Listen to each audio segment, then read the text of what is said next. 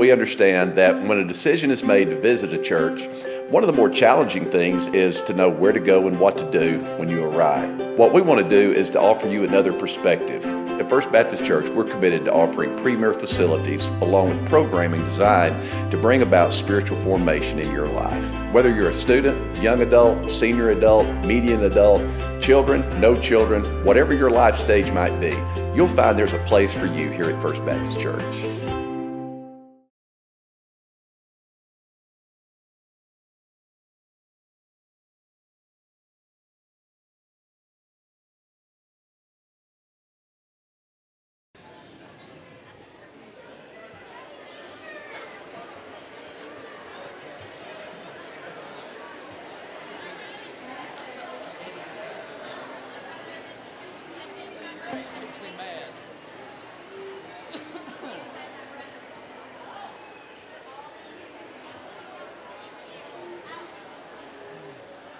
The good news we know today is that Jesus, though once dead, is now alive forevermore. Let's stand and sing together.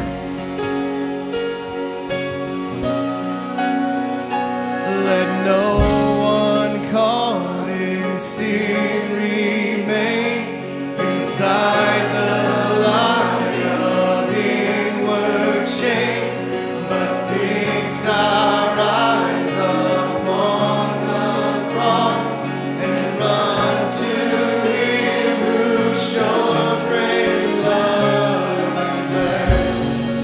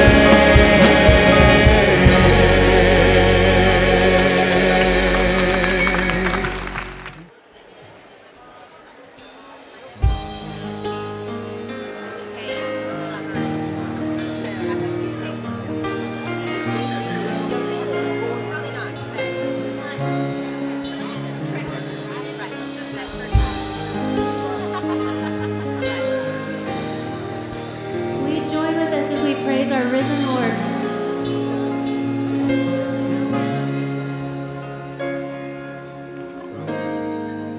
The moon and stars, they wept. The morning sun was dead. The Savior of the world was fallen. His body on the cross, his blood poured out for us, the weight of every curse upon him.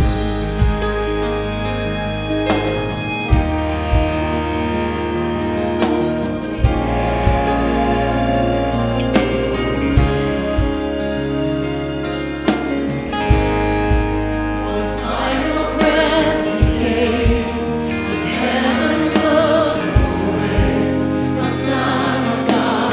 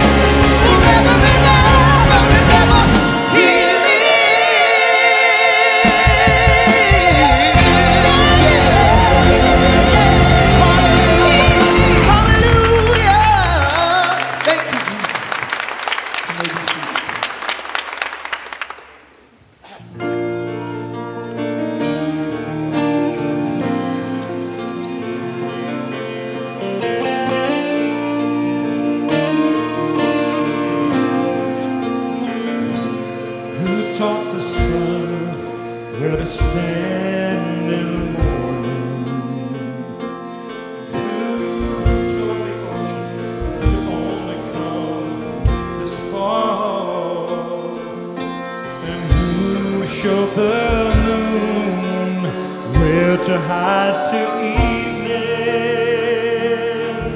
whose words alone can catch a falling star.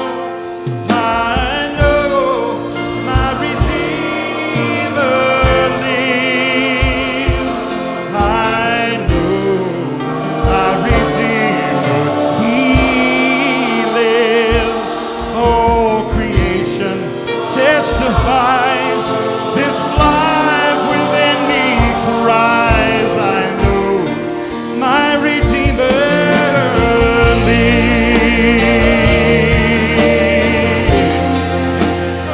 Yes, He lives. The very same God that spins things in orbit, He runs to the weary, the worn, and the weak. And the same gentle hands that hold me when I'm broken, they conquer death to bring me victory. I know my Redeemer lives.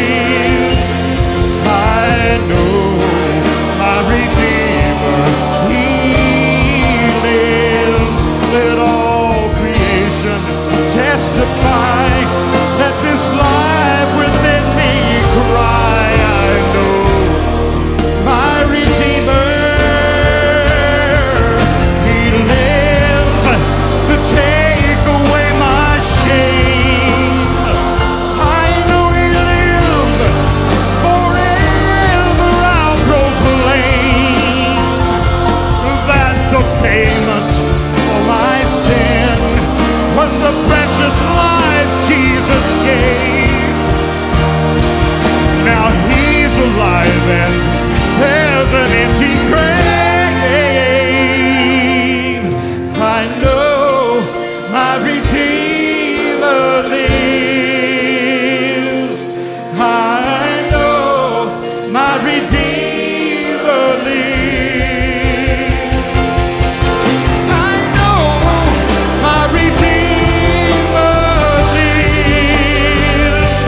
I know my Redeemer, He lives. Let all creation testify, let this life within me cry. I know my Redeemer, He lives.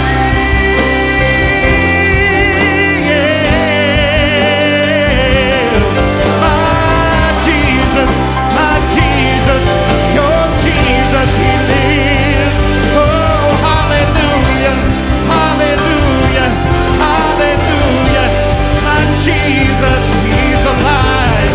Hallelujah, my Jesus, He's alive. Oh, hallelujah, hallelujah. I talked to Him, I talked to Him this morning. Oh, my Jesus, my Savior, my very best friend, my Redeemer lives.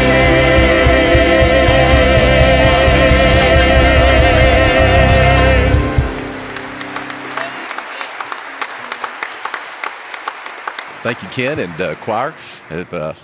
But not on here. There we go. Now we got a little volume. Hey, good to be back with you this week. I missed being with you, and I tell you what, I really grieved last week not being with you. That was the first Sunday that in 25 years as a pastor that I had been out due to illness, and so I was really grieving. That was something new for me, being out sick. I was always one of those guys that thought, you know, how do you not just suck it up and go up there and preach and get it? Then you can get back in bed. And well, while you were worshiping, I was bowed at the porcelain throne of shame last week. So That's how it happens. But it's good to be back, and I know you enjoyed hearing from John. You know, every church I've ever pastored, I've always told the staff, I said, you guys need to keep a sermon ready. You know, there may be some Sunday where I wake up and I can't go, so you need to keep one loaded up in the gun, and they do. And I knew John would have one ready, and he's a gifted communicator. I know that you enjoyed hearing from him. He always brings a great deal of passion to the opportunity to preach, and I know that you enjoyed hearing from him. What I want to do this morning, starting out, is I want to cast some images on these screens that capture some historic events in our recent history. The Space Shuttle Challenger explosion in 1986, 9/11 that collapsed the Twin Towers in 2001, 2003, Space Shuttle Columbia. These 7 astronauts were killed upon re-entry, and then the Deepwater Horizon, the BP drilling platform that collapsed. I think that was 2010, the worst environmental disaster in U.S. history. There's a common thread that runs through each one of these tragic historic events. And the common thread is that there were warning signs. There was advance warning of these things happening that were ignored. Engineers, Morton Thricall in particular, the engineering firm responsible for the building of the solid rocket boosters on the space shuttle, they knew that the O-rings were not working in sealing those seams in those solid rocket boosters. Even the day of the launch, because NASA had such go fever, they ignored the warnings of engineers, even though they told them that this eventually was going to happen. When it came to 9/11 in 2001, it was known that there were operatives moving in and out of this country, that there were foreign operatives that were even taking flying lessons from flight simulators, preparing for such an event. When you come to the Space Shuttle Columbia, NASA engineers and contract engineers knew that foam insulation in previous shuttle flights had been striking the leading edge of the wings of the space shuttle. In fact, all 3 shuttles showed damage, showed fissures, showed stress cracks on the leading edge of the wings of each of the shuttles. Nothing was ever done. The very morning that the Deepwater Horizon drilling rig collapsed, engineers had warned that the shortcuts that were being taken were going to lead to this very thing. Warning signs that were ignored. We have a history of ignoring things, tragic things. In 1889, a group of engineers went to Pennsylvania to inspect a dam that was holding the water back from a valley below. That summer, when they first went out and inspected that dam, they said that the dam was in critical condition, that they needed to start taking proactive steps to evacuate this valley below, that the dam could go at any time. That fall, they returned and said that the situation is even more dire. But the people, for whatever reason, because they had heard it so often, they chose to ignore the warnings. In the spring, the engineers returned once again and said that the dam breaking is imminent, and in 10 days, the dam broke. A rider, a young man on a horse, made advance warning into Johnstown, Pennsylvania, giving warning that the dam had broken, that a wall of water 60 feet high is on its way. But because the people had heard the cry of wolf so often, they ignored the warning, and over 2,000 people died. I think it's our nature to want to see only what we want to see, to ignore warnings. I wonder how many of you have ever noticed out on the interstate. Have you ever seen the big sign that says, "Observe all warning signs under penalty of law"? You ever noticed that sign? I mean, we have warning signs all down the highways, all down the interstate, and yet even though we have warning signs, we have a sign that warns us about the signs. Observe all warning signs under penalty of law. We have a history of ignoring warning signs. That's why we have the prophets in the Old Testament. We hear their warnings. They were saying to the people of God that you're a very unique people, That because God has called you, He expects you to be a very unique, a very distinctive people, to be separate from the culture in which you find yourself. You're not living as the people of God ought to live. Therefore, repent, or the judgment of God is going to come against you. The people did not repent. The judgment of God came against them, usually at the hand of other nations. Over and over again, whether it's the minor prophets or the major prophets, you see that cycle. You're the people of God. Repent. Live as you ought to. If you don't live as you ought to, the judgment of God is going to come against you. The Apostle Paul, in our passage of Scripture today, we continue in this series through 1 Corinthians as part of our theme on God's family, church family, and your family. Paul is writing to this church family that has been established, a very strategic location there in the city of Corinth. And Paul is emphasizing to them their uniqueness, the reason they have to fight for their identity. And Paul is offering them a word of warning. And the word of warning that Paul is giving to the church at Corinth, it has perfect application to our world today. Because you see, there's warning signs all around us that just as there's a falling away in this early church, we know that there is a falling away in the church today. You see, God has always been warning His people. God has always sent messengers as a word of warning. John the Baptist appears on the scene, and he says, "Behold, the kingdom of God is at hand. Repent, the kingdom of God is at hand." Jesus comes. He says, "The kingdom of God is among you." The overwhelming majority of the people don't follow. They disregard Him. And when He doesn't bring a message that they want to hear, there's a great falling away. In Matthew 24, near the end of His ministry, Jesus says, listen, in the last days, things are going to be bad. People are going to disregard their faith. People are going to have nothing to do with the kingdom of God. The biblical writers pick up on that. The Apostle Paul will say to Timothy, in the last days, men will forsake sound doctrine. They're no longer going to be interested in the Word of God. They will gather to themselves teachers that will tickle their ears, that will tell them what they want to hear. Things are going to be bad in the last days, the writers say. And what was true for Paul in his writing to the church at Corinth is true for the church today. Do you know statistically that 26% of Americans say they attend church regularly? I think that's high. That's a 2006 figure. 26% of the people that say they attend church regularly. What I find interesting is there's another statistic that 16% of Americans lie about going to church regularly. I mean, I don't even get that. Apparently there's some virtue, it's some positive attribute if you lie, if you go to church, and so it's viewed in such a certain way. People say, well, I'll just lie about it. Yeah, I go to church. 16% of the population lie about going to church.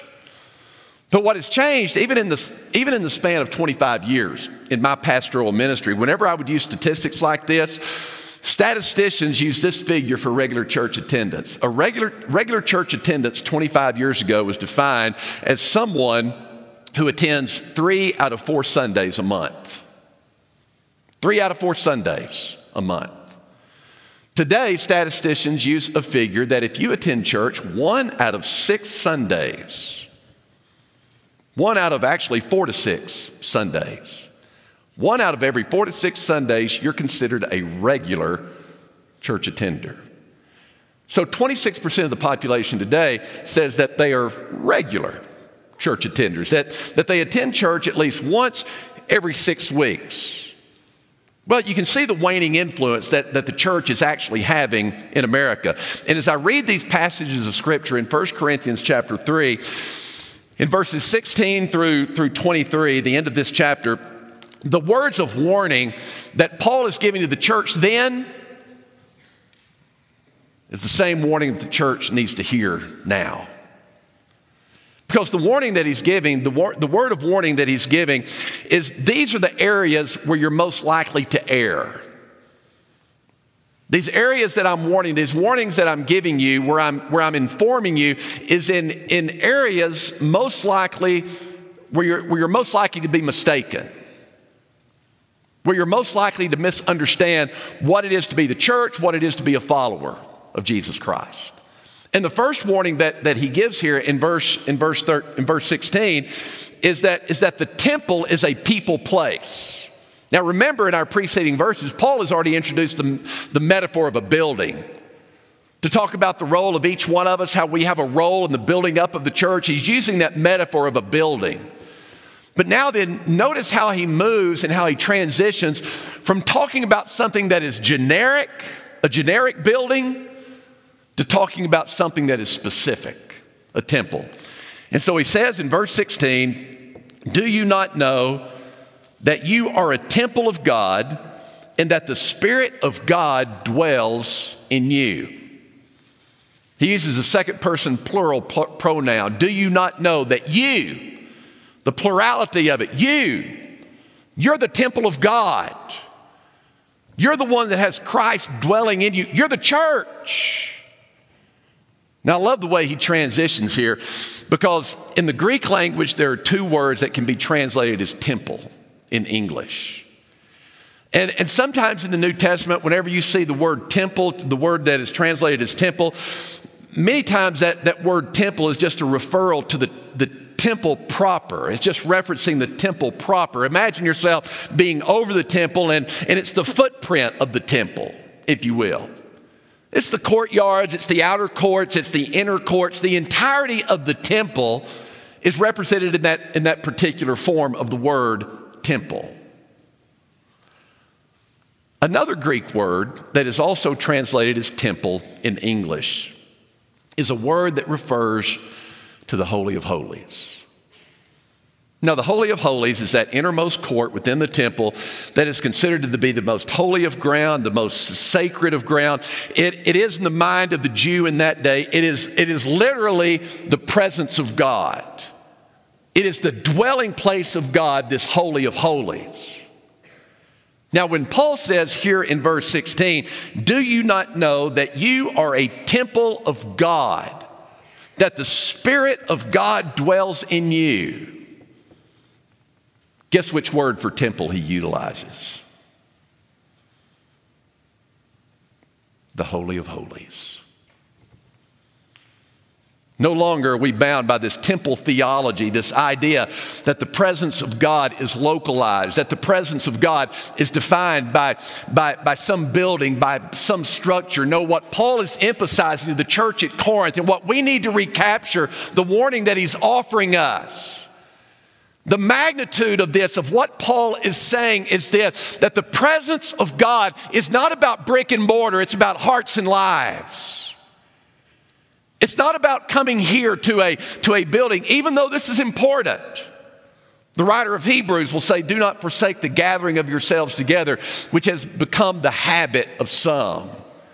There is something very significant about what we do as a corporate body, what we do as a church body, coming together, the synergy of coming together and fellowshipping and worshiping our God together in symphonic voice. There is something very powerful, something very cathartic about that. But what is most significant for Paul, what he wants them to understand, is that you're the temple of God. Don't be intimidated by the temples of Corinth. These mighty, impressive architectural feats that are used to represent false gods. And these shadows were falling on these simple, modest homes where they were meeting. Don't be intimidated by those kind of buildings and structures, because you're the temple of God. The presence of God is not limited to some locale. It's not limited to some building. It's not brick and mortar. It's hearts and lives. You see the significance of that?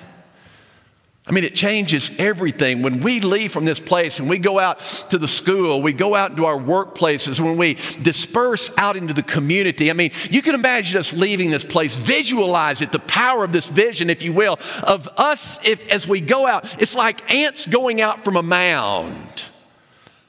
The streets, the venues, the avenues, the thoroughfares, that we're just being dispersed out, that we're the temple of God. We're the presence of the living Christ in our community.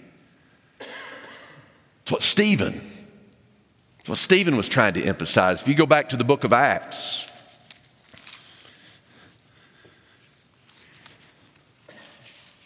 in the book of Acts chapter 7, Timothy is under accusation from the religious leaders because they're trying to maintain their structures. They're trying to maintain their religious traditions. And so they've trumped up charges against Stephen. And they've said of him in chapter 6, first in verse 14, for we've heard him say that the Nazarene, Jesus, will destroy this place. You see how concerned they are about brick and mortar and the preservation of brick and mortar. We've heard him say that this Nazarene Jesus will destroy this place and alter the customs which Moses handed down to us. There's great satisfaction. Since the day of Moses, since really the building of the temple, they've had great satisfaction in just going to a certain building at a certain time, at a certain place, and feeling like they have appeased God. Because I've done my religious duty, because I've assembled in a building, I have reason to be pleased with myself. But listen to what Stephen says, how Stephen responds to this. In chapter 7 in verse 48, however, Stephen says, the Most High does not dwell in houses made by human hands, as the prophet says. Heaven is my throne and earth is the footstool of my feet. What kind of, and this is the Lord asking this question, the foolishness of it, what kind of house will you build for me? In other words, what kind of house, what kind of structure could you possibly put together to define me, to localize me, to limit me? What kind of house will you build for me, says the Lord? Or what place is there for my repose? Was it not my hand which made all these things? See, our understanding of the presence of God was never intended to be limited to brick and mortar, to some kind of physical structure. Paul says, let me give you a warning. The temple of God is a people place. You can't localize God. Now, the implications of this are obvious. This is another warning that he gives, and Paul really embraces the voice of a prophet here because he sounds very much like one of the Old Testament prophets when he reminds us in verse 17 that not only is the temple a people place, but it's also a holy place. He says in verse 17, if any man destroys the temple of God, God will destroy him, for the temple of God is holy. And that's what you are. Now remember, he's transitioned from this idea of the temple being a physical structure that represents the presence of God, to now you're the temple of God. You're the Holy of Holies. You're the one, not this building, not this structure. You're the one that has the burden of being the temple of God, of representing the presence of God. And you're a holy people. You're a holy temple. Now, that doesn't mean we walk around all self-satisfied and all sanctimonious like some believers like to do, to our detriment. That really hurts the rest of us. Because most of us get it. We just walk around like sinners, and we're just sinners saved by grace. And this idea of being a holy people, that doesn't mean we walk around with halos over our head or at this kind of arrogant self-righteousness that, well, I've arrived. Maybe someday you can get where I am. That's not it at all. This idea of being a holy people means that I understand that I've been set apart. It means that God has done something. God has acted in time and eternity through his son, Jesus Christ. And his desire is to separate. His desire is to cut some away so that you will be my presence. You will be my representation. You will be my witnesses in the world. That's what it means to be holy, to be a separated people. It's a people that recognize that they are unique, that they have a very distinctive identity. When I told you earlier that the word Paul uses is Holy of Holies to describe us, when he says we're the temple of God, you're the Holy of Holies. In the Old Covenant, or under the Old Law, let me give you an idea of how sacred the Holy of Holies was considered to be. The Holy of Holies was a place where only the high priest could enter on the Day of Atonement. The highest festive day in Jewish history. It was the high holy day of the year, when the high priest would go into the Holy Holies and would make a sacrifice to atone for the sins of the people. And so holy was this event, so holy was the Holy of Holies, so sacred was it, was that the underling priest would stay up with the high priest all night before the Holy of Holies. They made him pull an all-nighter before the Day of Atonement. And the reason was that the high priest did not want to fall asleep and run the risk of having a sexually oriented dream, and thus defiled himself from going into the Holy of Holies. Were y'all awake? I mean, that's pretty crazy stuff. Now, say what you will about the old covenant and the old law and say, man, I'm glad I'm not under that anymore. There's something to be said about that sense of holiness and sacredness that has been lost, that needs to be recovered. And you may still be under the old law. If you're one of these that thinks that you can show up to a physical building like this on Sunday, or you show up at a particular place at a particular time like Easter Sunday or something, and then you can walk off thinking, man, thank goodness I've appeased God for another year. You're just as much under the law as the old Jewish customs. It means you don't get it. It's not about being at a particular localized place. It's about living out of a relationship. And when I really understand this relationship, when I understand what it is to be a product of God's grace, that is something that is transformational. It means I understand that there's a calling on my life to live my life not according to the customs and the morals and the values of the world. We'll look at it further. I'm hesitant to even share it because I'm going to be dealing with it in the weeks to come. But just jump ahead for a moment in verse 6. Chapter 6, verse 9, Paul says, or do you not know that the unrighteous will not inherit the kingdom of God? Do not be deceived, neither fornicators, nor idolaters, nor adulterers, nor effeminate, nor homosexuals, nor thieves, nor the covetous, nor drunkards, nor revelers, nor swindlers will inherit the kingdom of God. Such were some of you, but you were washed. But you were sanctified, but you were justified in the name of the Lord Jesus Christ and in the Spirit of our God. This is what characterizes the former life. Some of you practice these kind of things. That's an unregenerate life. Paul's not condemning an unregenerate life. He's saying that's what you used to be. But now then, you're a new creation in Christ Jesus. If you really get New Testament salvation, you're a new creation in Christ Jesus. You have been born again. You have been born anew. Now then, you have a whole different set of values and standards. You look at sin completely different. Best analogy I can think of is when I became a Christian in college. When you're born again, it changes your perspective on sin. And this might get it in terms we can understand. Because before I became a Christian, I mean, I sinned. I knew what I did was sin. I didn't need an education on sin. When I sinned, man, I loved it. Man, it was about the moment. It was about the fun of the moment, the pleasure of the moment. Before I became a follower of Christ, before I gave my life to Him, before I was born again, and I sinned, and I loved it. But now, I still sin, but I loathe it. I loathe it. Because I know it falls short of what Christ is doing in me, this work of sanctification. I know I've been justified. I know He's doing a work of sanctification that will continue in me. See, that's what salvation is. It's something that has a beginning back here, but it is something that is transforming you throughout the entirety of your life. And it changes your whole perspective on sin. When you once sinned and loved it, now you sin and loathe it. We're all sinners saved by grace. That doesn't change.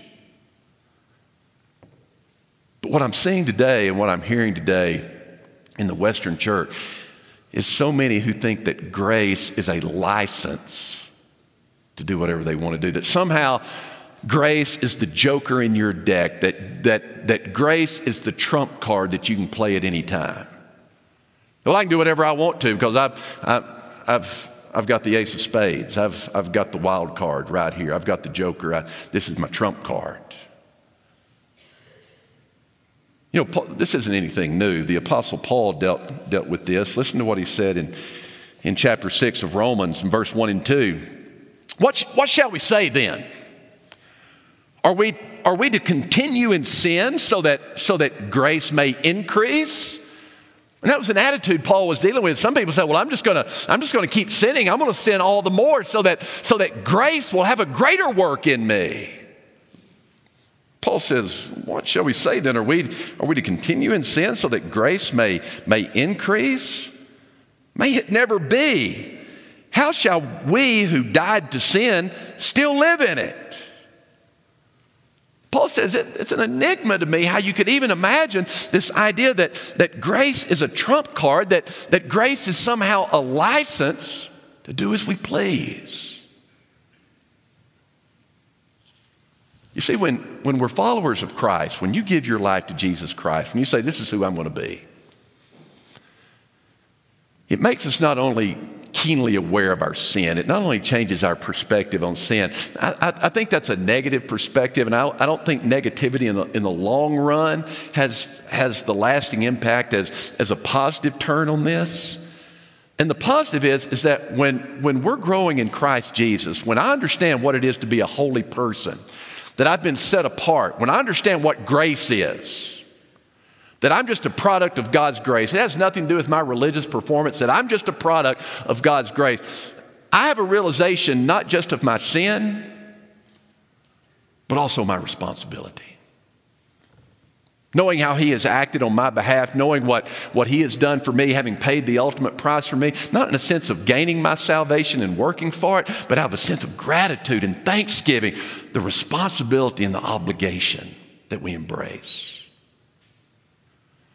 Robert Massey wrote a book several years ago, and there's an illustration in the book that I think captures well what I'm alluding to. The book is entitled The Last Courts of Europe. And it's a book about the different members of the royal family. But in the book, there's a wonderful story about Princess Victoria, who would eventually become Queen Victoria. Princess Victoria had found a book of the genealogies of the kings and queens of Britain, of England. And as she was reading through this listing of genealogies, she was stunned when she came to her name. And she turned to her governess and she said, I'm closer to the throne than I ever imagined. And then tears welled up in her eyes. And she said to her governess, I promise I'll be good.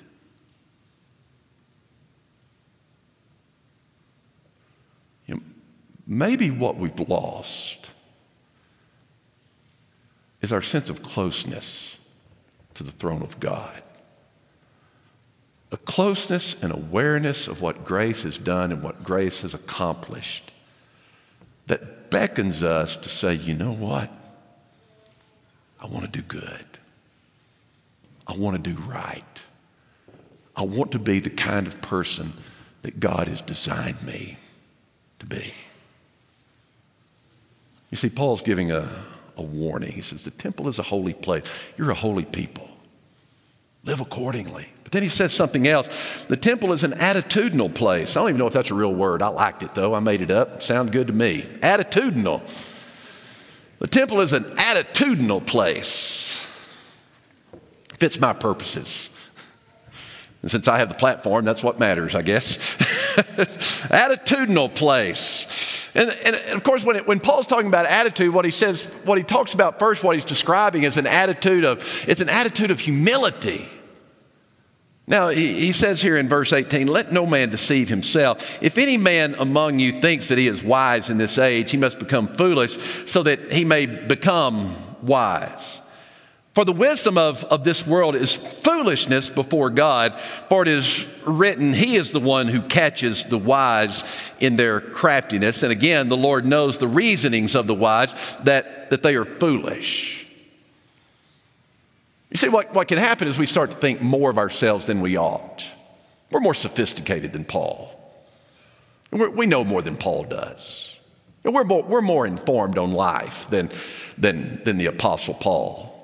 I mean, the behavioral and social sciences have introduced so much to us in understanding the human dilemma and human circumstance. You know, Paul knew nothing about genetic predisposition. Paul understood nothing about those sort of things that we understand today. The problem with us ascribing to new authorities is that new authorities are always changing. What's considered a reliable source today is by the next generation of researchers, it's relegated to the dungeon of footnotes. And the only constant for us as the church, as the people of God, what our touchstone must always be, our reference point must always be the Word of God. And we get to a point where we can embrace a spirit of arrogance and think that we know more than we really know. The Guinness Book of World Record says that the highest IQ the highest IQ recorded that they have is held by Marilyn Vos Savant.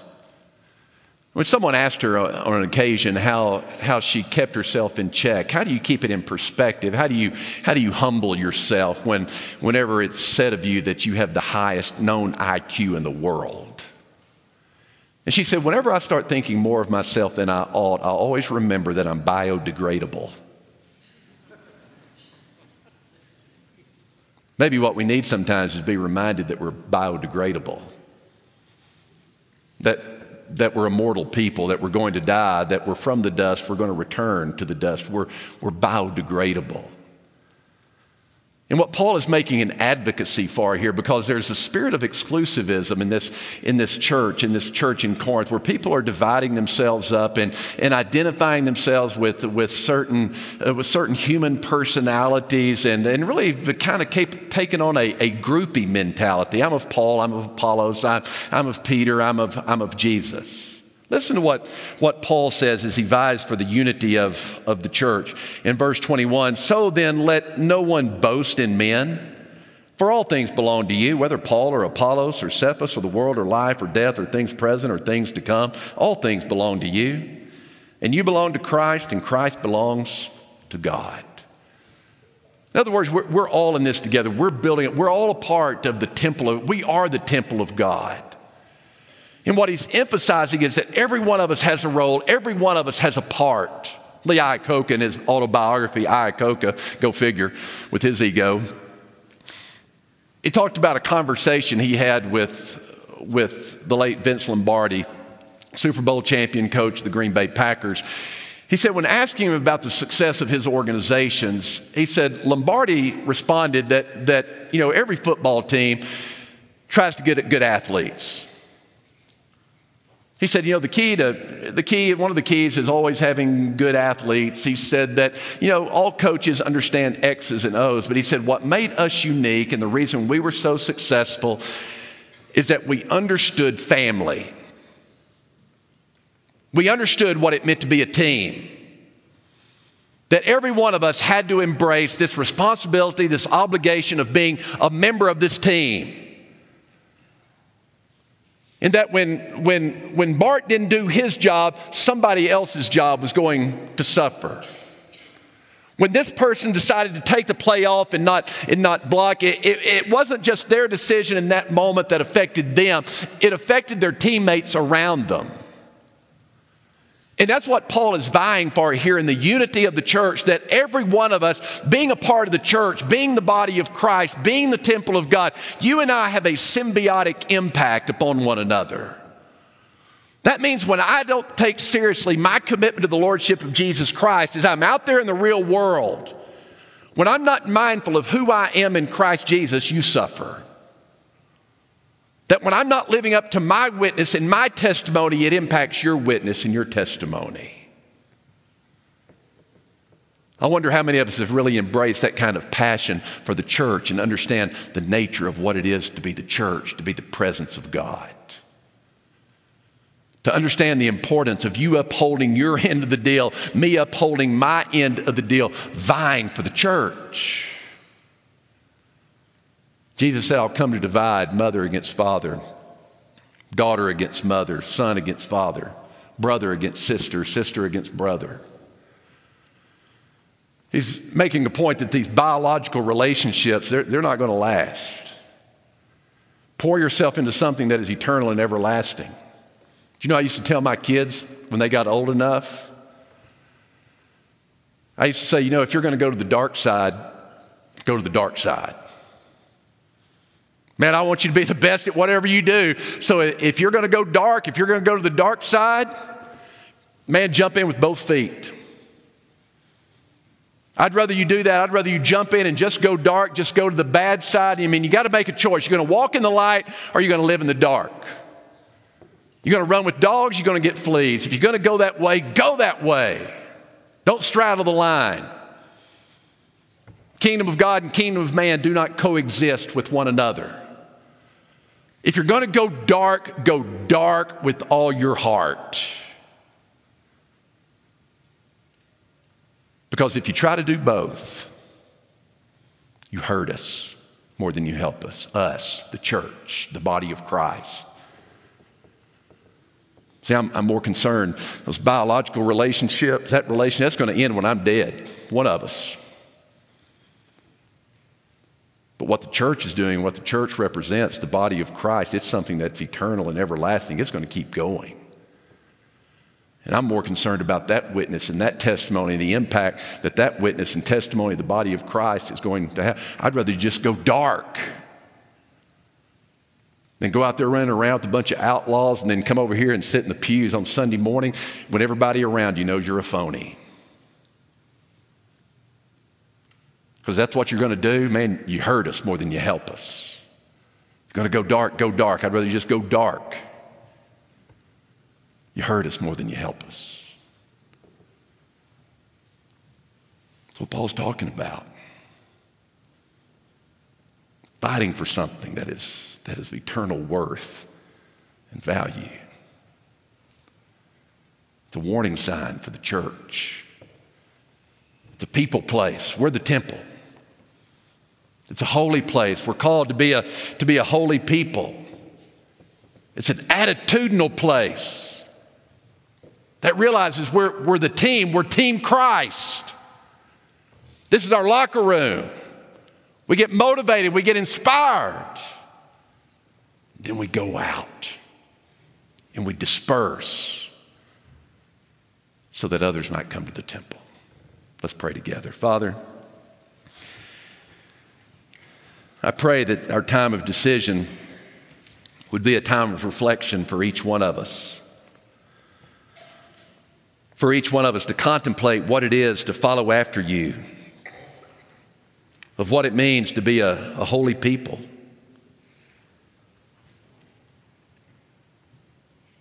What impact it makes that the Spirit of the living Christ dwells in us, that we are the presence of Christ. Father, it's been such a refresher for me in my prayer of recommitment and rededication is to be mindful that we are a holy people. To be reminded that the temple of God is not about a building. It's about our relationship with you. And Father, even as we come to our time of decision this morning, if there's someone that has never given themselves to you, if there's someone that has never committed their life to Christ, Lord, I pray that this would be their day of salvation. That this would be day one of them knowing you and beginning the process of discovering all the things that you have in store for them. Lord, for others that need to become a part of a church family that's going forward together and discovering all the things that you would have for us as a church family committed to being the presence of Christ in our community. Father, we give this time to you. In Jesus' name I pray, amen. For For more information about First Baptist Church, give us a call or visit us online at firstlubbock.org. Download our mobile app to experience even more from FBC. Check out our other worship times, Sundays at 8:15, 9:30, and 11 a.m. Experience these online or come visit us at Broadway and Avenue V in Lubbock. Thanks for watching, God bless, and have a great week.